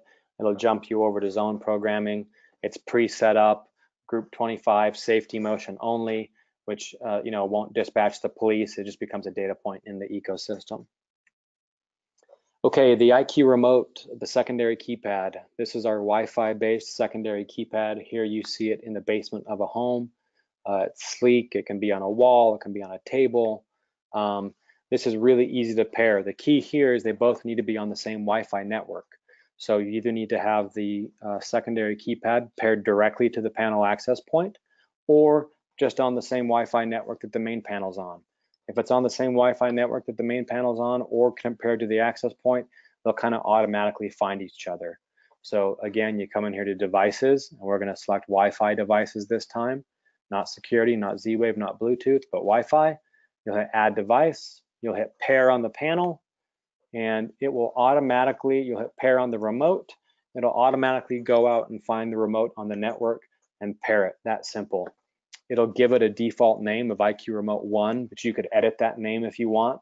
So if you want to edit that to be master bedroom keypad or basement keypad or something like that, you could do that very simply. And the cool thing about the remote is it's going to mimic the entire user interface. So it's got lights, locks, thermostats, garage doors, security, weather, time, date, chimes, voices, all that kind of stuff. It has a little built-in siren on it. So it's a really robust device that can mimic a lot of what the panel can do. And we won't watch that video. So let's talk about some key programming fields here. A couple other things. I'm going to blaze through these here because I don't want to spend too much time on these. I'd rather talk about some other stuff. There are some key programming fields for the most part. Most people leave most of these at the factory defaults, but if you want to change some of these, you certainly can. We've got two different buckets for loss of supervision or for RF sensors. Regular sensors are defaulted to 24-hour RF supervision window, and life safety sensors are defaulted to a 4-hour supervision window. It's a tighter supervision window for life safety, which is standard. So smoke detectors and carbons. Keep in mind, smoke detectors and carbons can't be repeated. Couple that with a tighter supervision window. You definitely want to make sure that your smokes and carbons are in range. Use your sensor test, make sure they're in range of the panel, because it's a much tighter check-in window from an RF perspective. A couple other things that you have access to. We talked about panel motion and panel glass break already. There's also a different setting. We call this open close reports allowed for auto learn. The default is that this is enabled. This is what allows you to auto learn a sensor just by opening and closing it. Now, if you have a lot of sensors in a home and people are coming and going and opening and closing things all over the place, as you're trying to do your learning routine and you're learning in things you don't want to learn in and out of order and things like that, you can simply come in and you can turn this setting off. If you turn this setting off, then the sensors require a physical tamper in order to learn them into the system. So in some cases, this is super handy because you can just open and close a door. In other cases where there's a lot of traffic, you may not want that easy learning process. You may want to make it a little more purposeful by tampering the device. A couple other things we have here inside the siren and alarms bucket, we have a setting called panel sirens, and you can choose to have the sirens on, you can choose to have the sirens off, not recommended. But the feature I want to point out for you is the installer test mode. This is a cool mode. If you set it to installer test mode, we automatically turn off the siren for 30 minutes, and then it will automatically turn itself back to the on state. So that's great if you're testing late at night, if you're testing and the baby's sleeping or something like that, you're in a customer's home and you don't want to set off the loud siren, installer test mode is a great thing to use. That way you don't come here and turn off the sirens and forget to turn it back on later. So that's a nice feature. Duress authentication. So if you like to set up duress codes, there's something you have to do in order to be able to do that. You first have to come into this setting and you have to enable duress authentication. Once duress authentication is enabled, we'll actually pre-create a duress code for you. It'll be in the user code programming menu, which I'll show you in a minute. and you can just go in and edit that duress code to be whatever you want it to be. So turn on duress authentication, edit the duress code to whatever you'd like. A couple other settings that we get questions about from time to time: auto stay and arm stay no delay. So auto stay is what some people would call unvacated premise, where I arm away and then I don't actually leave. The panel knows I haven't left because no exit door was violated, and it automatically downgrades it to stay. If you like that, it's a false alarm reduction feature. The default is this is enabled. If for some reason you want to be able to arm away and then stay home, you would want to turn this feature off for them. And then we've got arm stay no delay. Again, the default here is enabled, and you'll notice on the Qolsys panel that when you arm stay, there is no exit delay. So if I want to do the opposite, I want to arm stay, but I want to leave, you may want to turn this feature off as well, and that would then give them an exit delay on stay. A couple other settings for the camera. There's a lot of different settings we can use to manage the physical panel camera. One, you can turn disarm photos on or off. Maybe you've got a customer who is a bit paranoid and they don't want their picture taken. You can simply turn off the camera. Same with alarm videos, alarm photos. You can even have it take a picture when you get into settings.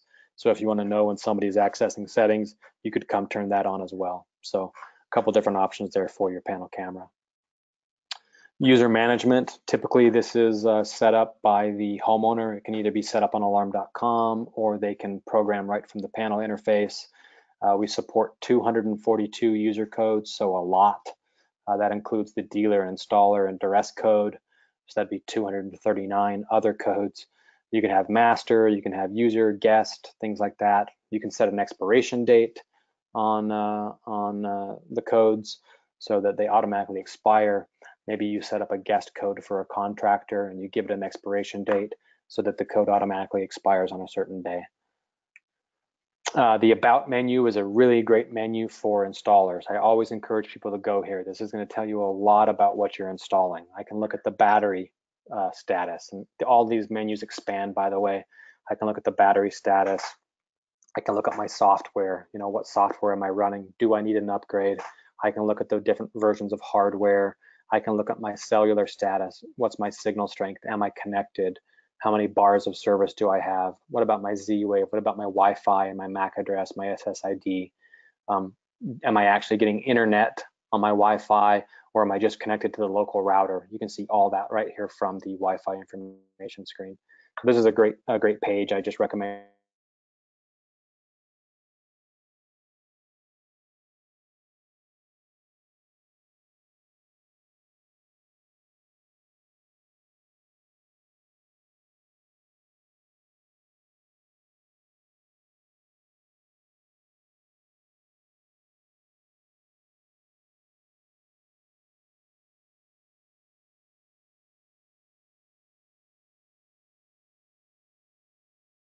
all kinds of different tests.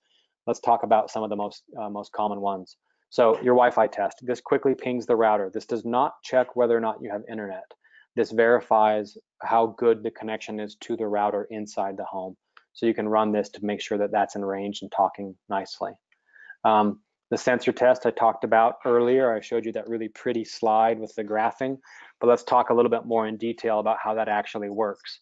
So when you go to the sensor test, you're going to see a screenshot that looks kind of like this.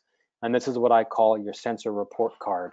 And this is designed so that at a glance, you can quickly see how well the sensors are communicating inside your home. And it will show, in this case, this home only has 3 sensors, but if you have 30 sensors, they would all show here. They're going to show good, strong, poor, excellent, things like that.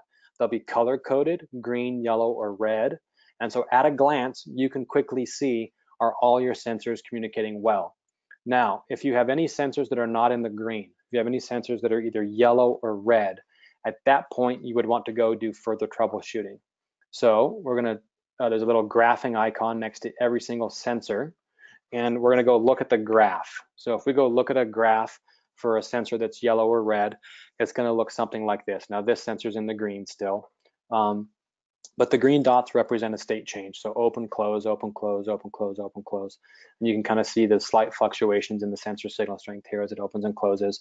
Maybe the sensor is physically moving in space and changing it slightly as it opens and closes on this sensor here. But what I want to focus on is the yellow and red line here on the graph.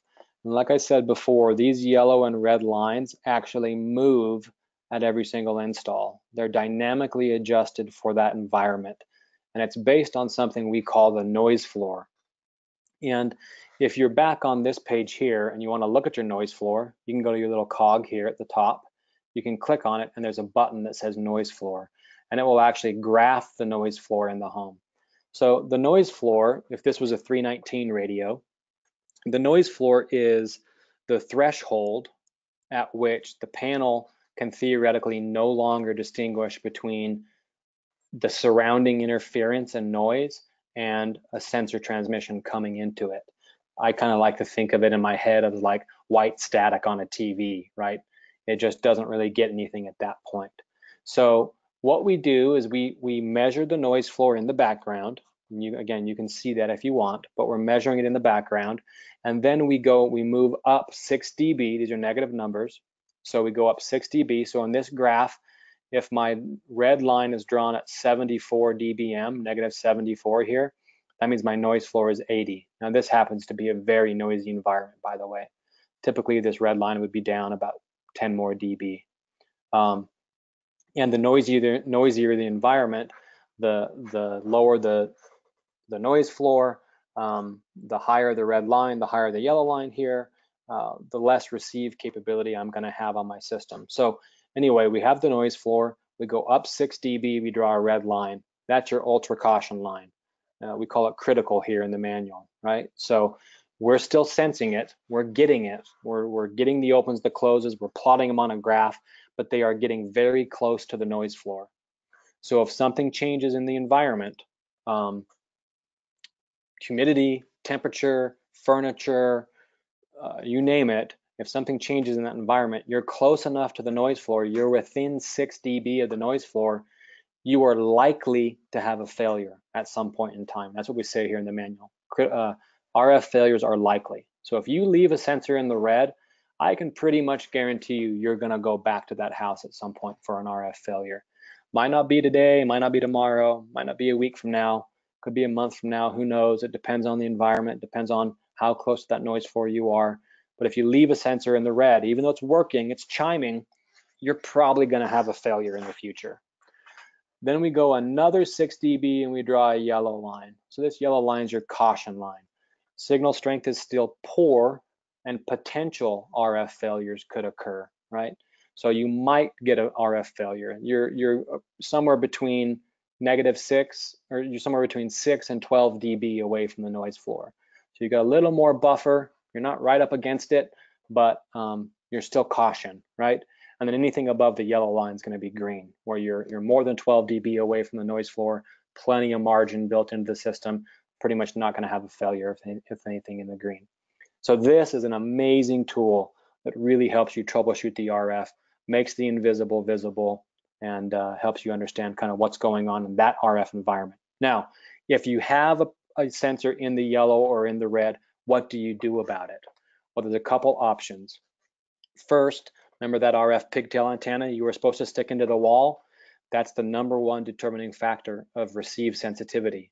So if you can make sure that that's cleanly routed, you might get these yellow and red lines to drop down.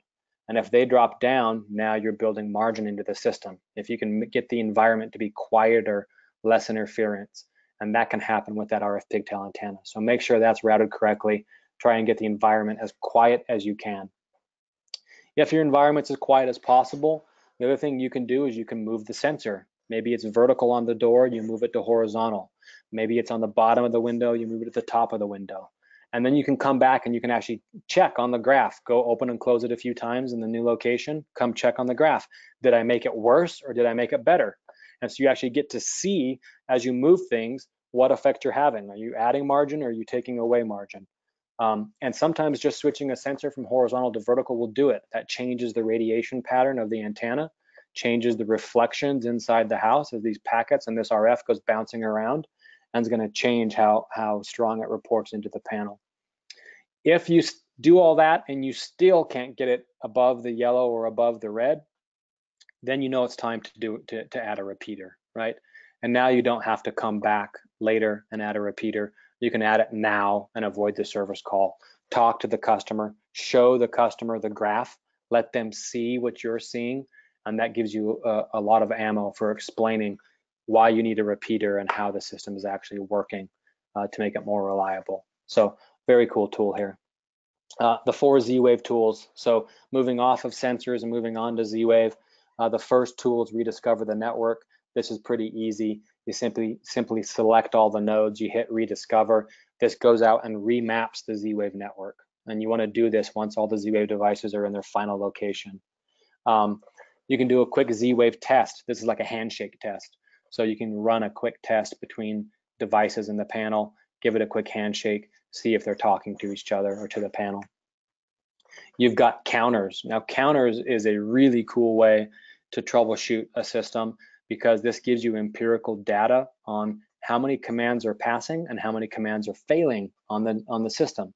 So if a customer says, hey, I've got this living room light and you know, sometimes it works and sometimes it doesn't work when I try to control it, you would physically be able to come into the counters here and see that happening. So you would have, you know, a lot of acknowledged commands and a lot of failed commands. And then you can come in and you can look at the detail view and you can see that by node. So on my screenshot here, my node 3, my light, 100% of the commands have passed. None have failed. On my IQ outlet, almost all the commands have passed. Only one command has failed. Now that's minuscule and compared to the number of commands that have passed. So this is a very reliable network. What you want to shoot for is what we call a 98% efficient network. So 98% of your commands should pass, with only 2% failing. Below that rate, you're going to have customer frustrations where they're not going to be happy with the performance of their network. You would come back, you would look at which nodes were failing. Based on which nodes were failing, you would add some additional devices, you would rediscover the network, you'd check the counters again and see if it's passing more frequently. Now, the other cool thing you can do is you can actually view a topology of the network in the star diagram. We call this the Z-Wave map or the Z-Wave diagnostic tool. And this actually shows the last working route. So even though a lot of these devices are going to have multiple pathways they can take, this is showing the pathway it actually took. So no more plugging in a bunch of lamp modules, kind of throwing mud at the wall to see what sticks and hoping that they're doing something. You can physically plug in one lamp module, rediscover the network, control the lock, and see if it actually used that lamp module to get back to your panel. So this map will change. It's dynamic. It's 100% based on what's working or what the last working route was. And so it might change from time to time, as sometimes Z-Wave kind of takes different routes each time, but most of the time it kind of settles in to the way that it wants to go each time. We have a panel test. This will go through and run a quick test on all the systems on the panel. It'll arm it, it'll disarm it, it'll check the camera, it'll check the siren, stuff like that. Okay, we're nearing the end of the presentation here. I want to talk briefly about the user interface, and then I want to talk about how you get support and help if you need it, and then we will be done. So the user interface, we touched on this a little bit earlier. Everything is a modern swipe, up, down, left, right, should be very easy to use. Generally, if you have a pop-up, you can dismiss it by swiping it away, or you can touch outside the box in the gray area, in the kind of masked off area, and that'll dismiss the pop-up box as well. Here's an example of the 4-day weather forecast that you get when you touch the weather icon. You've got the message center on the top, right? So this was the envelope, can also be the dealer icon. You've got your contact information. You've got video tutorials, again, 15 or 16 different videos here that can even be customized to have your brand on them. Messages and alerts, so these are your red bubble alerts. On the bottom, and this is static, so this never changes depending on which page you're on, is your emergency buttons. You've got police, fire, and emergency. You can do a silent police or silent emergency panic if you need to. On the security page or the arming page, you've got your sensor list, and it will show all the active sensors in this filter window, or you can look at all of your sensors if you'd like. You've got the disarm icon, so I would touch that to arm. And when I touch that to arm, the default is what we call simple arming, and we just simply give you stay and obey. That's all we give you. It's meant to be very, very easy to use and not confusing. If you have a more advanced user and they want to do some additional things like bypass a zone or turn off exit sounds or turn off the entry delay, things like that, there's a little tray on the right-hand side. There's an arrow, and they can expand the tray. And with the tray expanded, I can now choose which zones I want to bypass. I can turn off my exit sounds and my entry delay, things like that. On my lights page, it's the second dot over. If you have any lights, again, we support up to 80 lights here and different smart modules, which will give you energy status. If it's a dimmer, you'll have the dimmer capability here. You can either choose to touch the icons individually, or you can select them all and then turn them all on or turn them all off directly from that side of the screen. Locks work a little bit different. Notice over here on my lock page, I have got two little bubbles. This means I have two locks paired in, and I can swipe up and down between the actual locks themselves and show that, or I can just choose to unlock or lock them all. And again, we support up to 6 locks, so you might have up to 6 little bubbles over here on the left-hand side. I swipe over again, I get thermostats. Again, very similar to my lock page, up to 6 thermostats, so 6 little bubbles here on the left-hand side. You can do heat, cool, or auto. If it's on auto, you can set the minimum and the maximum temperatures right from the panel screen, and the thermostat will just stay between heat and cool automatically. You can change your fan, you can see your battery status, the current temp, all right here from this user interface, so very clean. Garage doors, if you do a Z-Wave garage door opener, that will actually show up directly on the screen. Again, we support up to 6 garage door openers, so 6 little bubbles over here on the right-hand side, or I can open all, close all, or individually here by touching the icon. If you do the LiftMaster MyQ garage door opener, that's only going to show up in your alarm.com app. We don't yet have access to show that on the screen, maybe one day, but right now we only display Z-Wave garage door openers, as those are paired directly through the panel.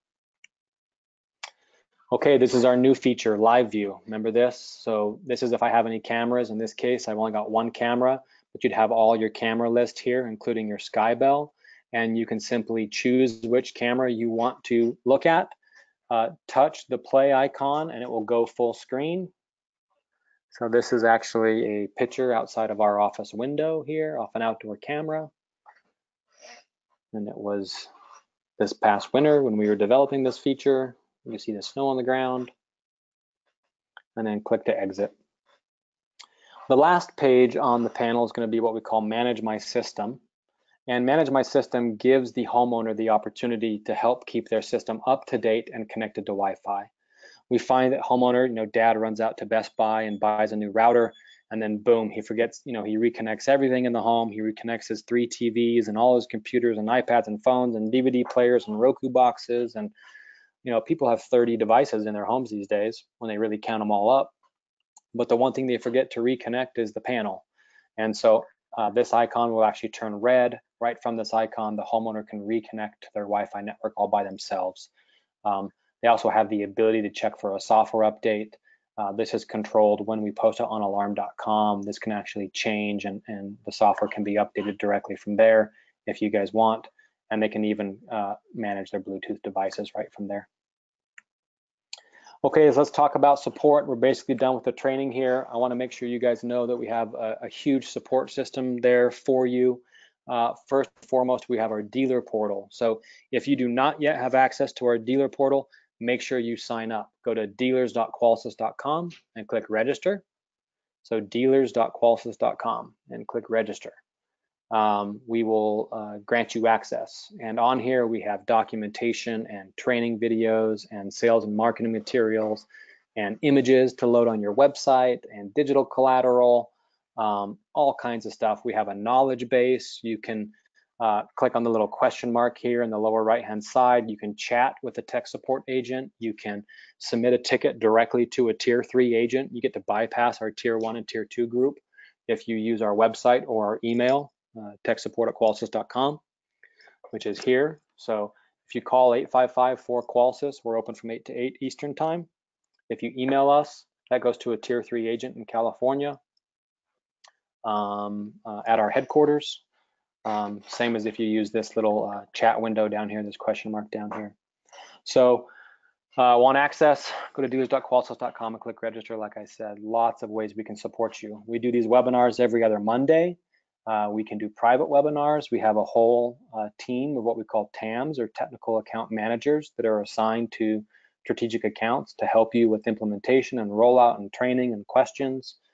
We fly all over the country and help with that. So we absolutely want you to feel supported. We have our Facebook page. We do a lot of marketing campaigns and email updates. We post TSBs, technical service bulletins, with lots of good information right here under our support tab. So really grateful for you guys to join today. I feel like I've been talking nonstop for 2 hours. We had to fly to fit that in, but looks like almost everybody's still on. So I appreciate everybody's attendance. Really grateful again to have you guys on, and we'll do this every 2 weeks. So if you have other techs or people that need this training, please have them sign up and register as we send these out. And that is all we have for you guys today. So have a great day, and I'll stay on here for a few minutes to answer more questions in the chat queue, and then we'll go ahead and close it down. So thanks again, guys. Have a great day.